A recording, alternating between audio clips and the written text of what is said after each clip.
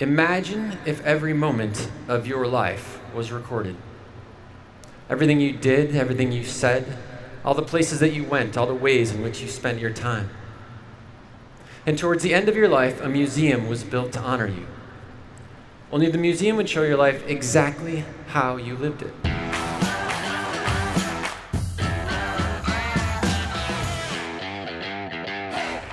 Good evening, ladies and gentlemen. Thank you so much for being here. One of our most precious resources is our time, and I am so grateful that you have chosen to spend some time here with me tonight, and I promise to do my very best to make it worth your while. We do have a relatively short amount of time together, so I'm going to get right to it. Do me a favor, please, and take everything that is in your hands, including your phones, and go ahead and put them in the seat next to you or on the floor. So everything in your hands on the floor for me, please. Go ahead and take your feet and put those flat on the floor. So uncross your legs. Excellent. And go ahead and take your hands and place them flat on your knees. Now, in a moment, I'm going to ask you to close your eyes. If you feel that it would make you uncomfortable in any way, you are welcome to keep your eyes open, but you will find that it is much more powerful if you do indeed close your eyes. Now, if you think that in closing your eyes you may tip to one side or the other, simply turn to the person next to you, introduce yourself, and say, I may get to know you even better in a couple of seconds. Now, you don't need to worry about when it's time to open your eyes again, because I will let you know that. And I am all about laughter, I am all about loudness, I am all about goofing off. However, for this particular portion of our time together, I ask that you maintain quiet throughout the entire experience. So please, feet flat on the floor, hands flat on your knees, and go ahead and close your eyes. Take a nice deep breath in for me, please. And exhale. And a nice deep breath in for me, please. And exhale. Go ahead and keep your eyes closed. Imagine if every moment of your life was recorded. Everything you did, everything you said, all the places that you went, all the ways in which you spent your time. And towards the end of your life, a museum was built to honor you. Only the museum would show your life exactly how you lived it. So if 80% of your time was spent at a job that you didn't enjoy, or on activities that made you unhappy, then 80% of your museum would be dedicated towards that. There would be pictures and videos and kiosks. If you love spending time with your family or pursuing some particular passion or hobby, but for whatever reason you only spent 2% of your time on those loves, then no matter how much you wished it to be different, only 2% of your museum would be dedicated towards that. Maybe just a few pictures near the exit door. Imagine what it would be like to walk your museum at the end of your life. How would you feel? What would you see? Now imagine if heaven, or the afterlife, or however you perceive this whole experience to work, actually consists of you being the tour guide for your own museum for all of eternity. Excellent. Take a nice deep breath in for me, please. And exhale. Go ahead and open your eyes. Shake your arms out a little. How do you feel? Yeah. Relaxed, peaceful. This concept of Museum Day I first introduced in a book that I wrote, and I wanted to share it with you tonight for two reasons. The first is that as an author, it is very common when people come up to me that they share something that meant a lot to them from one of the books, and this concept of Museum Day often heads that list. And so if you take nothing else away from our time together, I hope that this concept has inspired you in some way. The second reason is because we live in a very fast-paced world. And as I look around, I see people who are dealing with stress and anxiety. And I want you to know that in the future, if you're dealing with that, I encourage you to take a little time in your own private museum. I walked you through it today, but in the future, just put yourself in a quiet environment. Put your feet flat on the floor, your hands flat on your knees, close your eyes, and spend a little time walking through your museum. It is the most incredible way to center yourself and to find the answers you seek, even in the most difficult of times. Now, I have found the way to create an amazing museum, A museum that you would be proud to walk not just today, not just tomorrow, but literally for all of eternity, is by focusing on something called the Big Five for Life. Now, the Big Five for Life has its origins in Africa. People go on safari in Africa. They all talk about the African Big Five, and it's these 5 specific animals people want to see. And they gauge the success of their safari experience based on how many of the 5 they see. So if they see 3 of the 5, okay, 4 of the 5 better. But if they see all 5 of the African Big Five, nirvana. Right? Exactly what they came to Africa for. Well, early on in my author career, I had a profound moment as it relates to this. And the profound moment was the following. Imagine if we were to look at our lives this way. What if we were to identify the 5 things that we most want to do, see, or experience in our lifetime before we die? The 5 things so powerful that if we did, saw, or experienced them, that on our deathbed, in the last few moments of our life, we could say, well, no matter what else I did or I didn't get to, I got to my Big Five for life, and therefore my life is a success by my own definition of success. And that's a critical point because this isn't about your parents, it's not about your neighbors, it's not about your boss, even your spouse or significant other. This is about you asking yourself, what do you want in your museum? What are your Big Five for life? Now, what makes this concept so special is just how simple and yet how powerful it is. And also the degree to which it is missing in most of our lives. Look at this stadium, right? If I was to take the combined resume or CV of all of you here, 15,000 people, it would be staggering. All your education, work experience, things you've done. And yet I know from working with audiences around the world that if I had a chance to ask you, how many of you have had even one person ask you for even one thing that you most want to do, see, or experience in your lifetime before you die? Very few hands would go up. And what is the danger if we don't know what we want in our museum, or we don't know what our Big Five for life are? Well, in all likelihood, we're never going to get to do, see, or experience them. How many of you like this idea? You go through your life, you do all the things that you do, you see all the things that you see, you have all the experiences that you have, and towards the very end of your life, you're sort of reflecting. You say, my life. What an unbelievable failure. Would any of us sign up for that? Of course not, all right? Of course not. And yet, what is the opposite of our own personal definition of success? So let me see if I can help launch us on a better trajectory. How many of you know where you are right now? Wow, that's scary. Not a trick question. How many of you know where you are right now? Of course you do. You're right here, right? And when you know your Big Five for life, you're going to know where you want to go. So you know where you are, you know where you want to go. What is the question to ask? If you're like most people, the answer that I get back most commonly is, how do I get there? How do I get there? And in that moment, in asking that question, you have fallen into a trap more debilitating than dengue fever, yellow fever, malaria, and all the rest of the African diseases combined. You see, every time you ask that question, how, it's like a barrier, a learning curve, or an obstacle. And think of these as like a mountain, right? If you say, John, these are my Big Five for life, nothing's going to keep me from my Big Five for life, right? So you use some time, you use some energy, you get to the top of the first mountain, you look out and you see another mountain. If you say, John, no, these are my Big Five for life, right? Nothing's going to keep me from my Big Five for life. So you use some time, you use some energy, you get to the top of the second mountain, you look out and you see another mountain. And what happens to most people by the time they get to the third mountain? They give up, right? They've fallen into the pit. They've fallen into the trap. But the good news is there is a way to avoid this trap completely.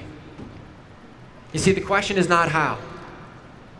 The question is who. I guarantee you that no matter what is on your Big Five for life list, that someone at some point in the history of this planet has done, seen, or experienced it, or something close to it. All you gotta do is find this person or group of people, learn everything you can about what they did, and imitate it, at least at the start. And when you do that, you will find that not only do you not go in the trap, but you are literally catapulted over the tops of these mountains. Now, there has never been a better time in human history for finding your who's. These little devices that we carry with us that I see all over the place in the audience here because you're filming, right? Our phones. They can connect you in an instant to every documented story of practically every who has ever lived. But only if we ask it to. Let me give an example of the power of the who through a really cool story. I was doing an event one time, and a lady came up to me afterwards and she said, I have a great story for you. So I love great stories. What's your great story? She said, well, I use this power of the who. She said, I was trained as a personal chef, professional chef. And she said, but after graduating, she said, I decided what I really wanted to do was to go cruise the Caribbean. She said, so I used this who technique. I told everybody about my dream. She said, I told my friends, my family, even complete strangers. She said, I told the people at the chef school where I was trained. She said, 3 days later, I get a phone call. It's the people at the chef school. They said, you're not going to believe this. A guy just walked in here with his wife. They own a private yacht.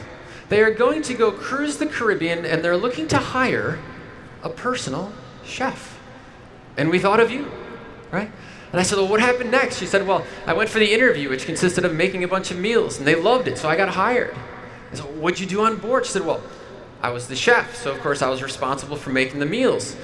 And I said, every meal? She said, oh, no, the Caribbean, it's full of islands. She said, every time we stopped at an island, they had a favorite restaurant. I said, well, what about serving the food? She said, oh, no, they had a special person who did that. I said, well, what about cleaning up afterwards? She said, oh, no, they had a special person who did that. I said, well, what about getting the groceries? She said, well, I'm a chef, so I like to get my own groceries, but if I didn't feel like it, they had a special person who did that. I said, where'd you stay? She said, well, I had my own private stateroom aboard the yacht. I said, and when you weren't cooking, when you weren't being a chef? She said, oh, my time was my own. I could do whatever I wanted. And I'll never forget it, because then she looked me straight in the eye and she said, oh, and by the way, I got paid a lot of money for this too. I said, how long did you do this? She said, 18 months. 18 months. I said, why did you quit? She said, I got bored of cruising the Caribbean. How many of you would like to have the problem of getting bored of being paid to cruise the Caribbean? All right? That is a big 5 for life type of problem right there.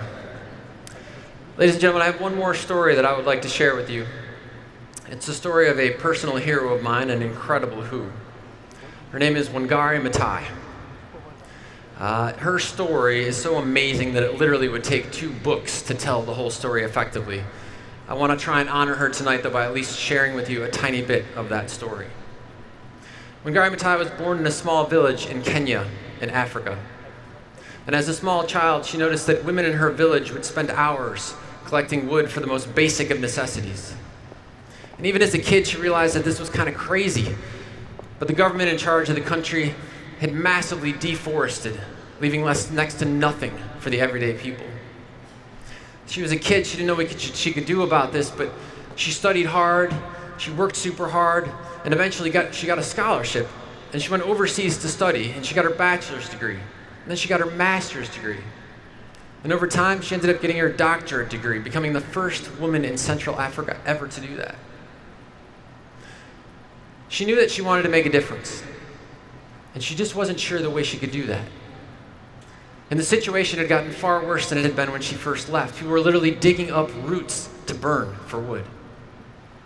So one day she said, I'm going to plant trees. And so she did. And then she planted some more trees. And she planted some more trees. And she planted some more trees. And pretty soon, other women from other villages were coming to her and saying, hey, Wangari, you look so happy when you're doing that. Can you teach us to plant trees too? She said, sure. And as she was teaching these women to plant trees, she noticed something. She noticed that they were gaining a sense of confidence. They were gaining a sense of purpose, a sense of connectedness. They were realizing that they were more than just who they thought they were.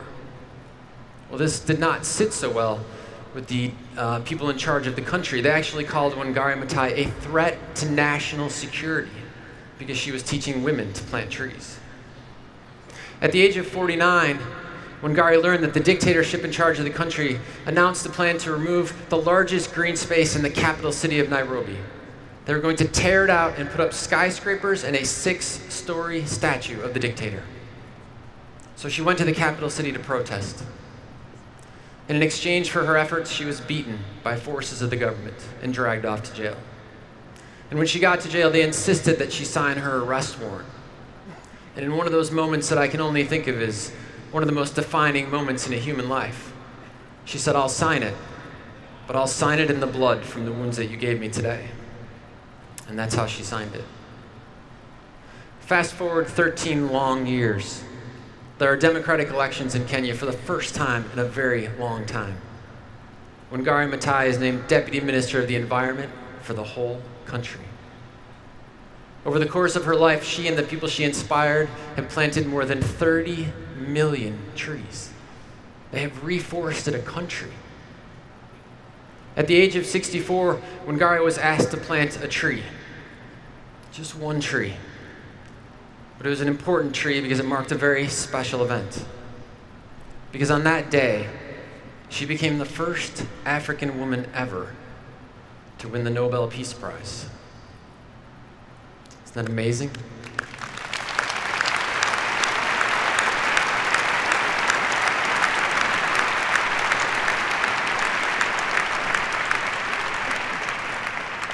Now, ladies and gentlemen, I don't know what you have on your Big Five for Life list. I don't know if you plan on helping overthrow a brutal dictatorship or reforest a country or something completely different.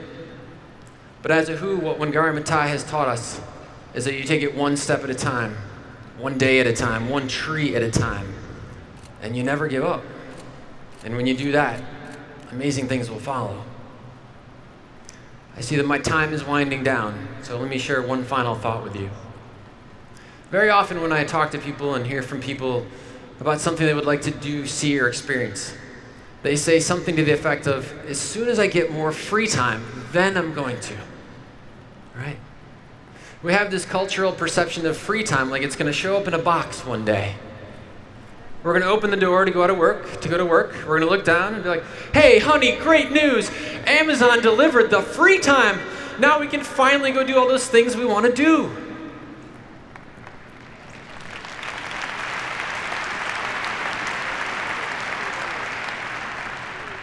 And while it would be awesome if it worked that way, we know that's not the case. We get the free time by making the conscious decision to create the free time in our lives. Statistically speaking, the average life is 28,900 days. Hopefully more, sometimes less. If you really want to motivate yourself, take your age, multiply by 365, and subtract from 28,900.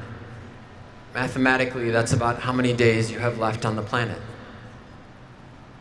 And in the blink of an eye, days become weeks, and weeks become months, and just like that, another year has gone by.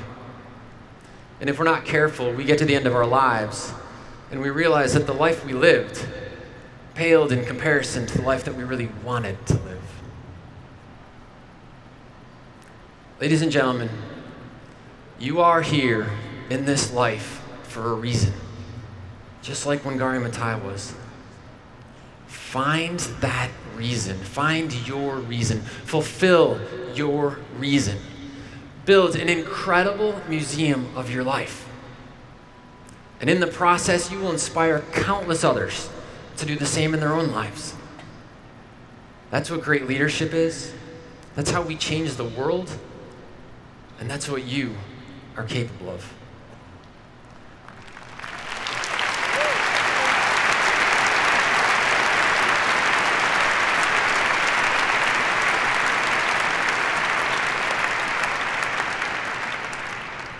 Ladies and gentlemen, I thank you so much for being here tonight.